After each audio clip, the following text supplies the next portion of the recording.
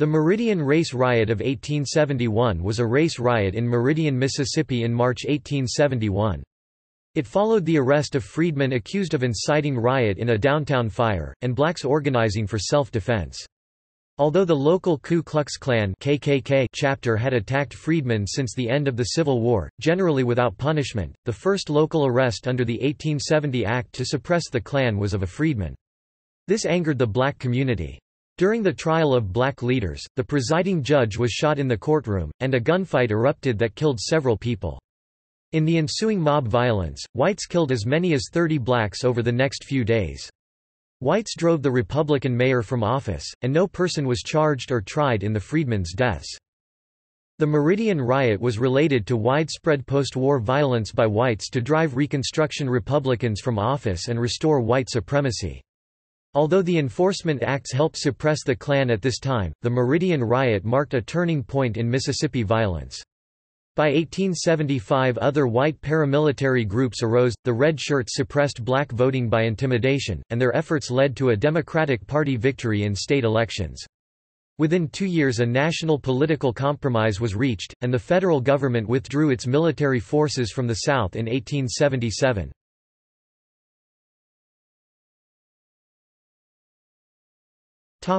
Background.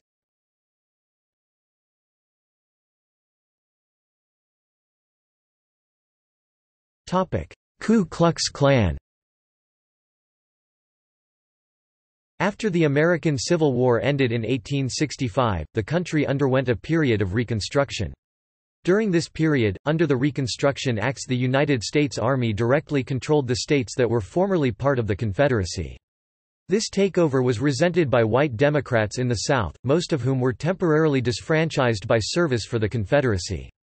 Their resentment increased with the passage of constitutional amendments making freedmen full citizens and the Voting Rights Act of 1867, which enabled freedmen to vote, serve on juries, and hold official positions in government. The Ku Klux Klan (KKK) arose as independent chapters, part of the post-war insurgency related to the struggle for power in the South.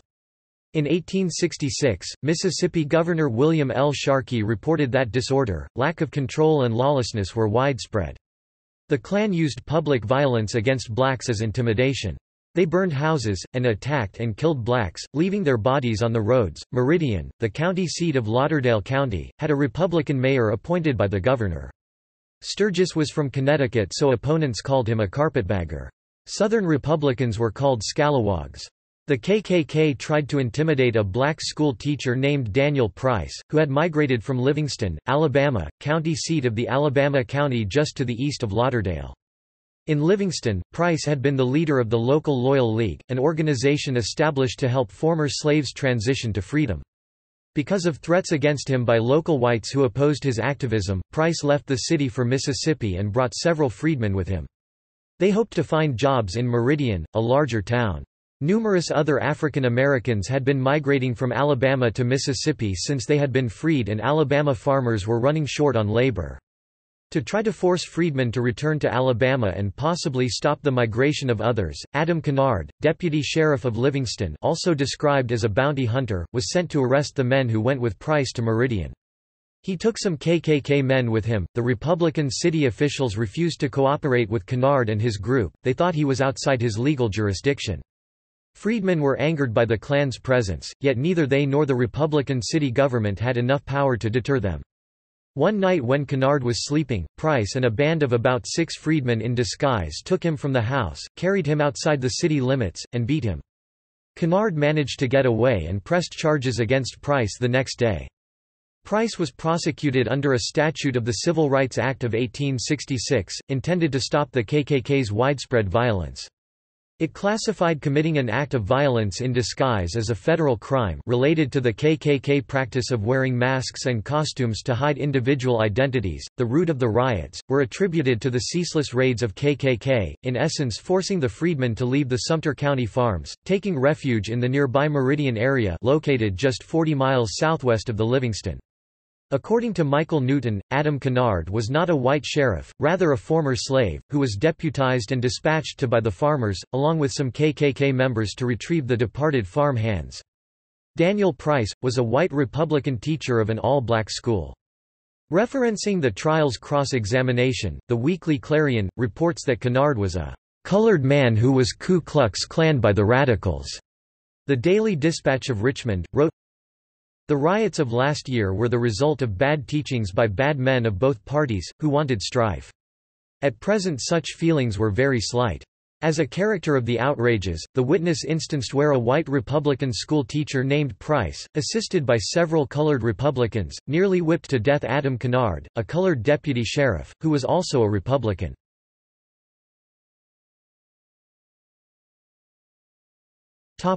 Price's trial. In the week before Price's trial, whites in Meridian began to threaten him. Freedmen were outraged that he had been arrested at all, as no one had been arrested or convicted for the many previous attacks on black people. Price was the first to be arrested under what was considered the federal anti-KKK law. Freedmen were angered that the law intended to protect them was being used against them. Before his trial, Price stated that he would not pay his bond and would not go to jail. He claimed that if he were convicted, his supporters would begin shooting. When an armed party of about 50 white men came from Livingston to witness the trial, city officials became uneasy. They postponed the trial for a week. During the Alabamians' visit to Meridian, the men arrested several freedmen who had migrated with Price to the city. They claimed the men had forfeited labor contracts and, in some cases, stolen money. At the second date for Price's trial, one of the state witnesses for Kennard was ill, so the court postponed the trial for another week. During this time, several prominent city employees told Mayor Sturgis of their concern that if Price were tried, there was a risk of mass unrest. They suggested avoiding the trial but forcing Price to leave the city. Sturgis and other officials made a deal with the prosecutors, and they freed Price on the condition that he leave the city. Given Price's absence at his third trial date, the prosecutor dropped the charges against him, but the black community of Meridian was still furious. They learned that Kennard had arrested several Alabama freedmen and forced them to return to Livingston. The white community organized against Mayor Sturgis and petitioned to have him removed from office. Blacks countered with their own petition, which was sent to the Republican governor Adelbert Ames, who had appointed Sturgis. Sturgis was not removed. Opposed by prominent whites, he became increasingly worried about the hostility between the races.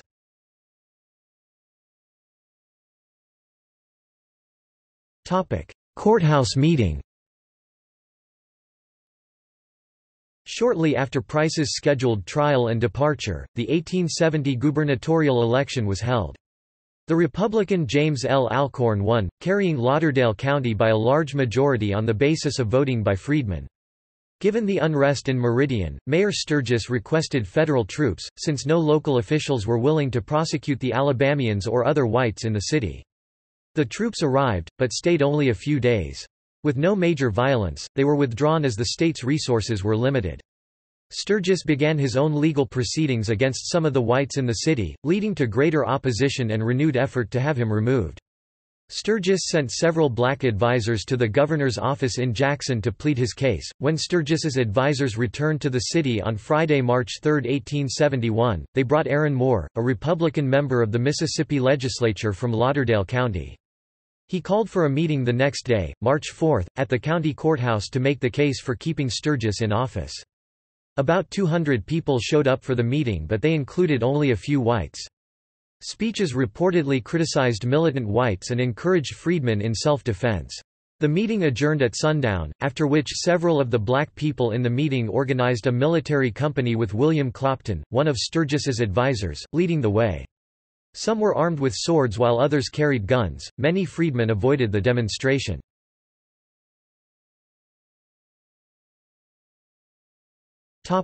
Downtown fire. Even before the meeting at the courthouse, trouble was brewing. Whites shared rumors of seeing crowds of armed African Americans traveling to the city, which raised their fears. A local store owner overheard a conversation predicting that crowds of people, both black and white, would be out on the streets that night. When the whites heard about the courthouse meeting, they decided that Sturgis, Clopton, and Warren Tyler, another of Sturgis's advisors and a speechmaker, should be forced to leave the city. They organized an armed search team to find them. About an hour after the meeting adjourned, a fire broke out in the business section of the city. The fire started on the second floor of a store owned by Theodore Sturgis, the mayor's brother. Although the cause of the fire is unknown, many people at the time thought the mayor was behind it. The fire was eventually put out, but not before two-thirds of the business district had been engulfed. The block had recently been rebuilt after being destroyed during General William Tecumseh Sherman's 1864 raid. As the fire burned, Clopton was hit in the head with a shotgun barrel. Some witnesses thought he was killed, but he was only wounded. Hearing of the attack, freedmen became enraged and began passing out guns. At the same time, groups of whites patrolled the streets as militias for the rest of the night. Over the next few days under mob rule, the sheriff arrested Clopton, Tyler and Moore, and charged them with inciting riot. Whites appointed a committee to remove Mayor Sturgis from office. Rumors spread as wildly as the fire had. Whites said the blacks would burn the entire city down. The sheriff told Moore at his church on Sunday that all black people in the city would be required to disarm. On Monday, the committee started an investigation of the fire and concluded that Mayor Sturgis had set it.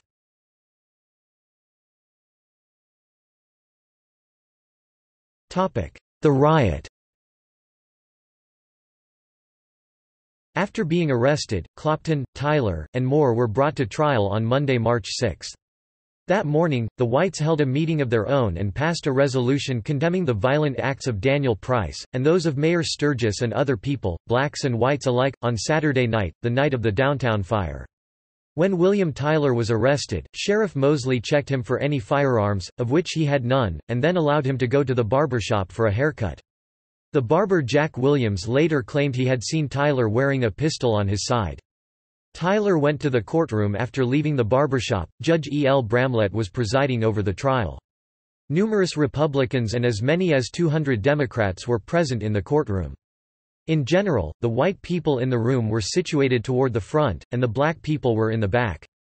Before the examination of witnesses began, Mayor Sturgis was seen conversing with Tyler and handed him a written note. After the trial began, Tyler and Moore were taken into another room, and some reports say that Sturgis went in with them. Sturgis never returned to the courtroom, but when Tyler and Moore returned, several witnesses reported that Tyler had a pistol on his side they had not seen before. The second witness to testify was James Brantley. Tyler asked Brantley to stay on the stand and reportedly said, "I want to introduce 2 or 3 witnesses to impeach your veracity." Outraged, Brantley took a cane of Marshal William S. Patton and lunged toward Tyler. Patton grabbed Brantley and told him to stop, and Tyler moved toward the courtroom door. Some witnesses claimed to have seen Tyler reach into his pocket for a gun.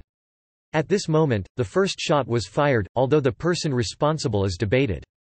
Marshal Patton said he did not see Tyler shoot, but he thought the shot came from that direction. When the first shot was fired, Tyler was in little to no danger as he was 10 feet (3.0 meters) to 12 feet (3.7 meters) from Brantley. Several of the people in the courtroom at the time claimed that Tyler fired first. Firearms were quickly drawn across the courtroom, and general shooting broke out. The shootout lasted somewhere between 1 and 5 minutes, and in the process, Judge Bramlett was killed, and Clopton was injured. Tyler sprinted to a second-floor veranda, hopped the railing, and jumped to the ground. The barber Jack Williams reported seeing him throw away what looked like a pistol as he jumped. Tyler limped towards Williams asking him for help, and then ran through the barber shop with several whites in pursuit. Dr. L. D. Belk, acting deputy sheriff, chased Tyler and asked men to gather arms and help in the pursuit. Tyler was found wounded in a ditch between the courthouse and Sam Parker's shop by a black laborer Joe Sharp. Sharp and 2 other men helped Tyler get to a store 2 doors down from Parker's shop.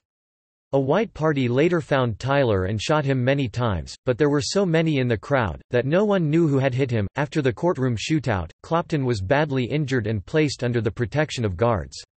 Reportedly, the 2 men grew tired and threw Clopton from the second-story window, saying they could not waste their time on a wounded Negro murderer. Clopton was carried back into the courthouse, where sometime during the night he died after his throat was cut. Moore had fallen by Judge Bramlett and pretended to be dead. After the courthouse was cleared, he ran to the woods to follow the railroad line to Jackson. A mob chased him for 40 miles 64 kilometers or 50 miles 80 kilometers, but they never caught up. He eventually made it to Jackson without harm, and was never arrested or brought to trial again. The white mob burned down Moore's house along with a Baptist church nearby, which had been donated by the United States government to serve as a school for blacks. Daniel Price had been a teacher there. In the chaos after the courtroom shootout, whites killed many other blacks.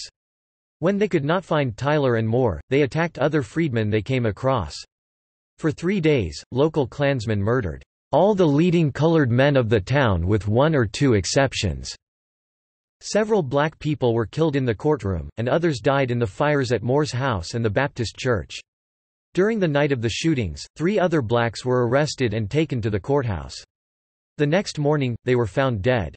By the time federal troops arrived several days later, about 30 black people had been killed. Many of the fatalities from the riot were buried in Macklemore Cemetery.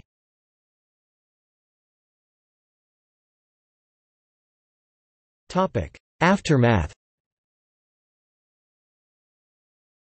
During the riot, Mayor Sturgis hid in the attic of a boarding house owned by his brother Theodore. He did not emerge until reaching agreement that he could resign and leave town. The day after the riot, men approached and ordered him to return to the north. He agreed to leave that night on a northbound train at midnight. He was escorted safely to the train by a group of about 300 white men. Upon reaching New York City, he wrote an account of the events in a letter to the New York Daily Tribune. They were all armed with double-barreled shotguns, and, as I was told, 200 in number. Many good citizens of Meridian plead for me, as well as many in the Ku Klux columns who were in them not from choice, but from necessity. They appointed committee after committee to wait upon me and to inform me that I must leave by 10 o'clock the next day. Their principal commanders visited me. I wanted to know the whys and wherefores, but they said they came not to argue any question of right, the verdict had been rendered. They treated me respectfully, but said that their ultimatum was that I must take a northern-bound train. I yielded. At about 12 o'clock at night, perhaps 300 came and escorted me to the cars. Some difficulties and dangers presented themselves, but I got here in safety. I am much a sufferer in pain and feeling, but I believe that the state of Mississippi is able to indemnify me. Let me urge the necessity of having martial law proclaimed through every southern state. The soldiery to be sent there should be quartered on the rebels. Leniency will not do. Gratitude, they have none. Reciprocation of favors they never dream of. The letter was reprinted widely in the North, and fueled the debate over toughening the restrictions in the Ku Klux Klan law under consideration. News of the riot angered the radical Republicans in Congress, and hastened the passage of the law, known as the Enforcement Act. Mississippi Democrats attacked the radical Republicans for using the riot as a partisan point. Gradually the situation in Meridian quieted down, but debate continued there and in Washington. On March 21, the state began an investigation of the riot, calling a total of 116 witnesses. The state indicted 6 men under charges of unlawful assembly and assault with intent to kill. Many black witnesses had credible information as to who shot whom, but most were too afraid to testify, as they feared losing their jobs, rights, or their lives. None of the men responsible for the riot was charged or brought to trial. 2 months later, a congressional investigation re-examined the case but failed to identify the first shooter in the courthouse. The only person convicted of actions related to the riot was an Alabama KKK man charged with raping a black woman.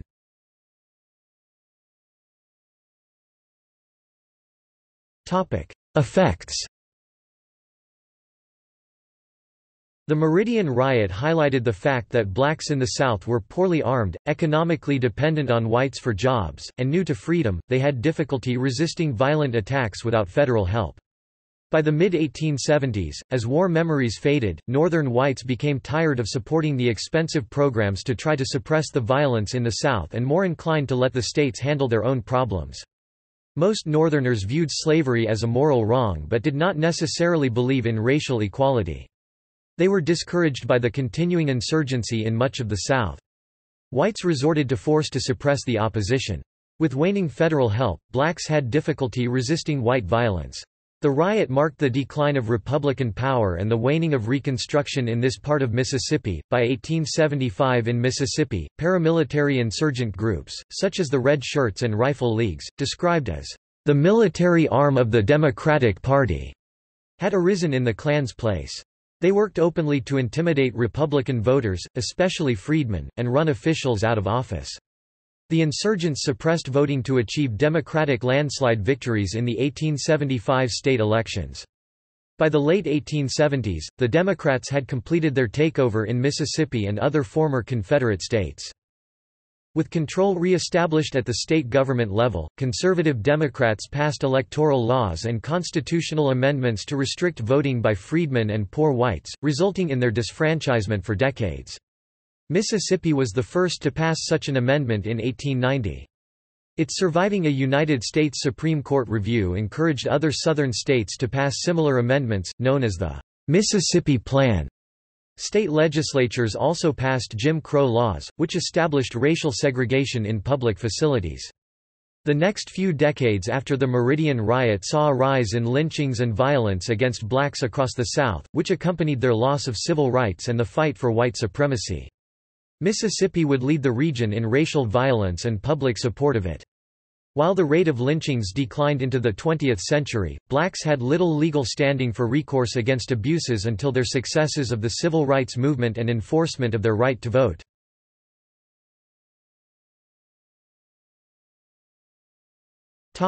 See also: List of incidents of civil unrest in the United States. Notes